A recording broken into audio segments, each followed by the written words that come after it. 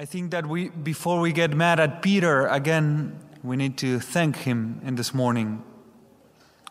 We tend to judge Peter many times as we read the Gospels, and sometimes it could be unfair to him. Sometimes we tend to think, come on, Peter, how come you weren't able to walk on water? Come on, Peter, don't you know that you must deny yourself, pick up your cross, and follow him? Before we get mad at Peter, I think we need to thank him. His name is Rock, as the Lord named him. Sometimes he is a solid rock, and sometimes a stumbling block.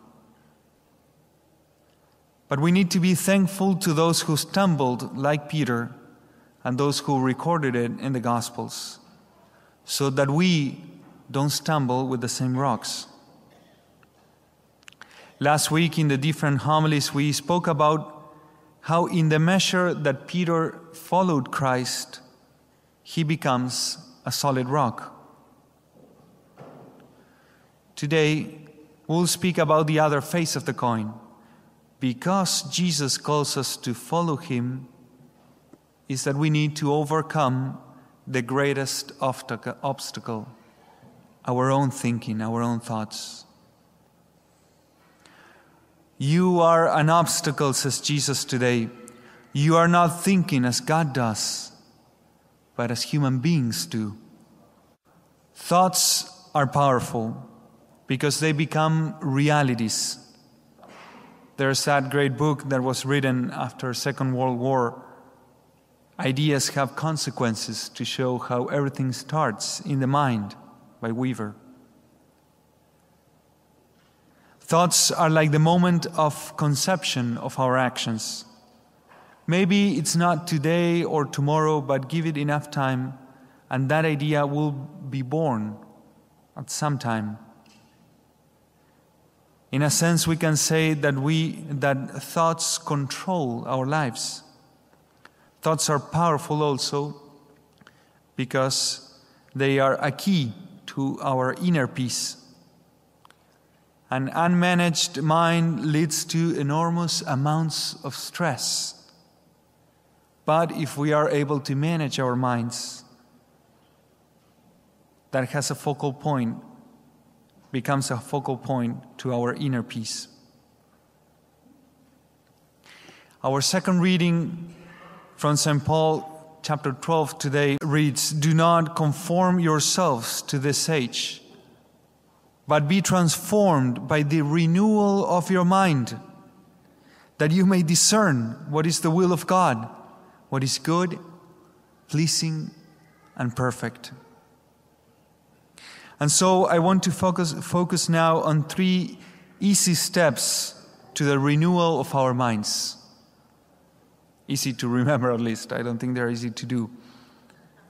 To free our minds, to feed our minds, and to focus our minds. So in the first place, we need to free our minds from worldly thinking. That was a problem of Peter. He thought he could pick and choose in the faith. He thought he could leave away the renunciation aspect. He thought that he didn't need to carry any load. The problem with his thinking is that instead of carrying the load of Christ, which is light, he ended up carrying the burdens of the world that are heavy. So that's what happens with worldly thinking. It's always deceiving and leads to enslavement. And the hardest is enslavement, that is, the enslavement to our own selves. And the worldly thinking is mainly transmitted by the mass media, by the social media. And the main principle is, it's all about you. It leads us to live a self-centered life. And that leads to a great enslavement. So the first proposal this Sunday for this week, that we may free our minds from worldly thinking, is to reduce our use of social media this week.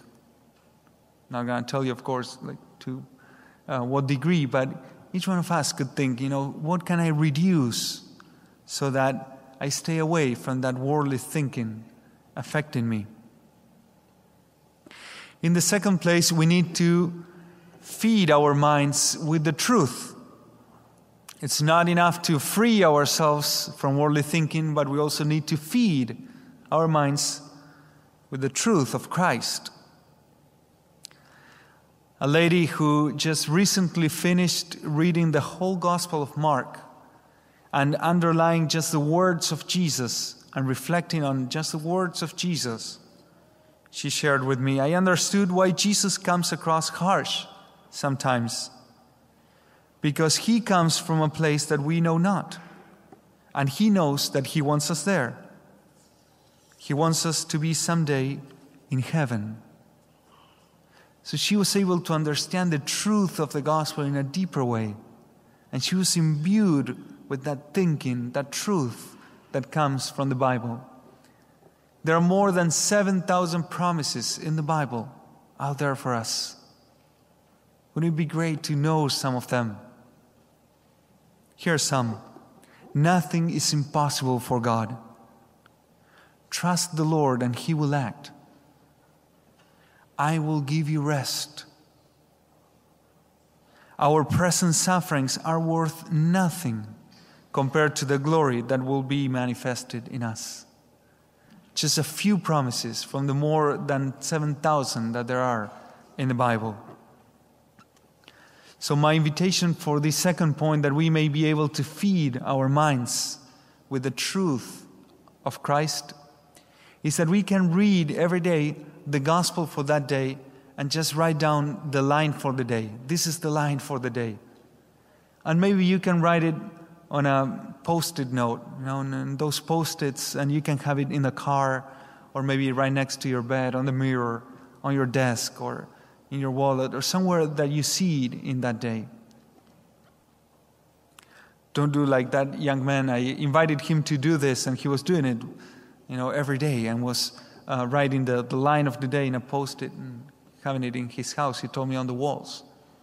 And I went to bless his apartment. So as I enter, I see the house full of post-its all over the walls. It's like, okay, Mark, I meant that you take the old one every day, and you replace it with a new one.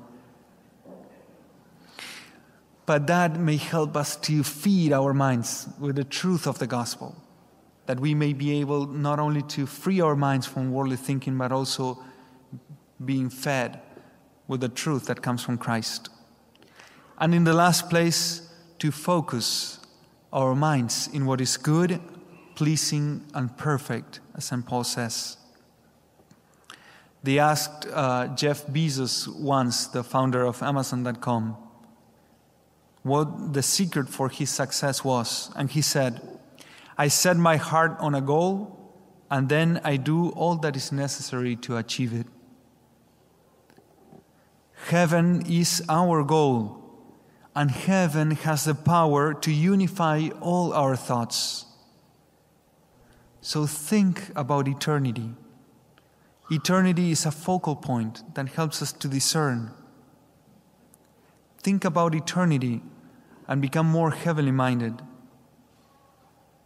Many things, when we put them in the perspective of eternity, they start making sense. Or we realize that we shouldn't be thinking those things. Think more about your final destination, and that can help you to discern what thoughts are not becoming. Heavenly minded people do great things in this life. They're actually the ones who do the most in this world. So for this last point, I recommend that every night we can write down one thought of this day. Every night, one thought of this day, and maybe rewrite it for next day. So if my thought this day was, for example, I don't want to do this, I write it down. And then I rewrite it for tomorrow. This task is an opportunity for getting me to heaven. So that changes our thinking and focuses to eternity. 3 words for a renewal of our mind. free our mind from worldly thinking. We are called to feed our minds with the truth and also to focus our minds towards eternity. That's why we need to thank Peter before we judge him. He not only taught us by the times when he stumbled, but he also teaches us by his example of standing up again. So firm he stood up again till the end of his life on this earth that he achieved heaven. May we also achieve our eternal goal by the renewal of our minds.